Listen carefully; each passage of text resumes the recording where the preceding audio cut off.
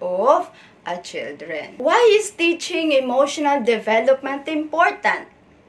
According to the National Center for Safe and Supportive Learning Environments, strong emotional development leads to 5 key skills: self-awareness, social awareness, emotional regulation, responsible decision-making, and relationship building. These skills in turn influence success at school, at home, in communities, and in society. It is critical that we teachers or parents should teach our children or our pupils how to manage emotional development so that when they grow up, they will always use it in a positive way rather than in a negative way. On the other hand, those who are not given emotional guidance often struggle emotionally, academically, physically, and behaviorally. If you cannot notice, express, and manage your emotions, it is incredibly difficult to focus on school, make friends, or work on a team. So, emotional development affects all development. So, there are 3 major emotional stages in childhood development. First, noticing emotions. So, ito po yung from birth to 1 year old. Second, expressing emotions. Ito naman po from 2 to 3 years old. And third, managing emotions. So, 3 to 5 years old. Let's first tackle about the noticing emotion or from birth to 1. There are a lot of different theories about how emotions develop and function. Some think we are born with only 3 emotions: happiness, anger, and fear. Others believe that babies are capable of feeling a much wider range from the birth. It is impossible to know for sure when they can't tell us.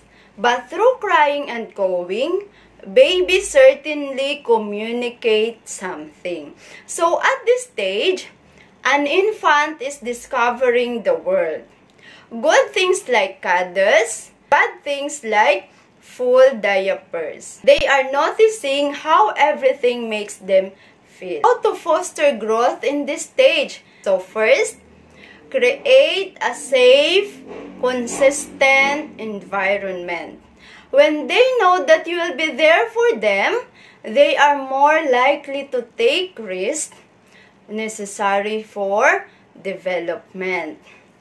Children are born with needs and desires. So, kapag ang isang bata ay comfortable sa iyo because you build a positive relationship with them, children feel safe and secure.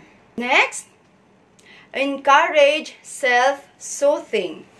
Though some are quick to discourage behaviors like thumb-sucking, this helps children soothe themselves, and it is the first step to regulating emotion.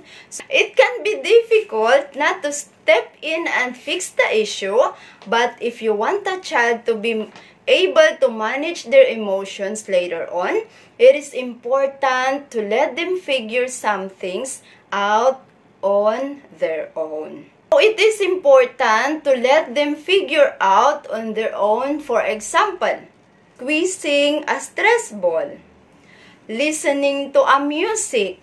So, maraming mga bata po na halimbawa umiiyak.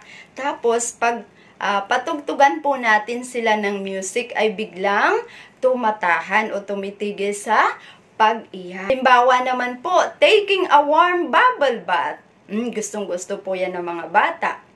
Taking a shower. And the last, going for a walk.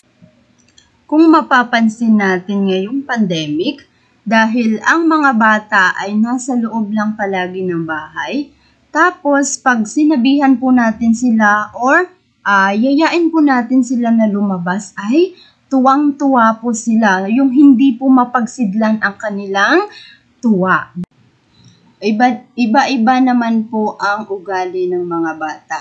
Pero based po sa experience ko sa mga anak ko, may mga instances po na kahit binubuhat na po namin sila o kaya'y sinasayaw na po namin sa loob ng bahay, ay hindi pa din po sila tumitigil sa kakaiyak. Kaya minsan, bigla po namin silang nilalabas. So doon, pag nasa labas na po kami, ay bigla na po silang tatahimik. And number 3, show your emotion. So no matter what stage, children mirror their caregivers. By matching a child's facial expressions and vocalizing your feelings, you can help a child notice both their emotions and yours. This will also help you practice being an emotional role model. Always be there for our child, especially when he or she needs attention, like she wants to play with you. Even if you are busy doing your job, try to respond to their needs. So, marami po tayong ginagawa. Kunyari, maraming mga paperworks na pinapapasa. Tapos, mapapansin natin yung anak natin, di ba? Mama, gusto ko maglaro. Mama, gusto ko ng ganito. So, hindi po natin pwede sabihin na, mamaya na anak, tatapusin ko muna po ito. Kasi hindi din po sila titigil. O, minsan, ang ginagawa ko po dyan, pag halimbawa, di ba, dalawa po sila. So, marami po akong ginagawa. Halimbawa, may pinapapasa sa chairman, ganito, ganyan.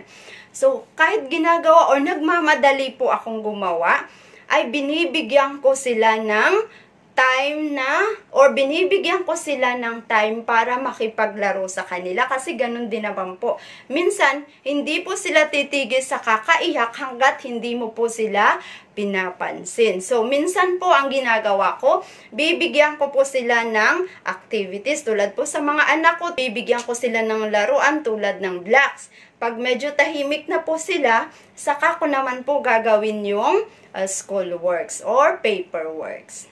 Proceed to second emotional stages in childhood development, which is expressing emotions. So, ito naman po ay para sa mga batang 2 to 3 years old. Proceed to stage number 2, expressing emotions. So, ito naman po ay para sa mga batang 2 to 3 years old.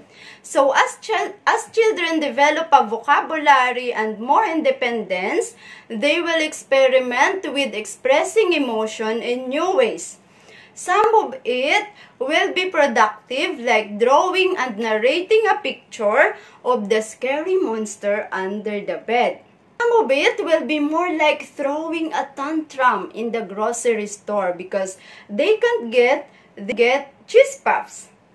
This can be a very difficult stage for adults as children experience complex emotions but have not yet figured out healthy versus unhealthy expression. In that stage, it is important that we know how to deal with that kind of emotions. How will you explain it to your child? Paano natin ma-explain sa ating mga anak? For example is, when he or she is narrating picture of a scary monster under the bed, dapat mawala mo ang takot niya at maipaliwanag po natin sa kanya na hindi po totoo yun. How to foster growth naman in this stage sa mga batang 2 to 3 years old. So, meron ding tatlong paraan. First, stay calm when they aren't. So, drums will happen. Hindi po talaga maiiwasan yan.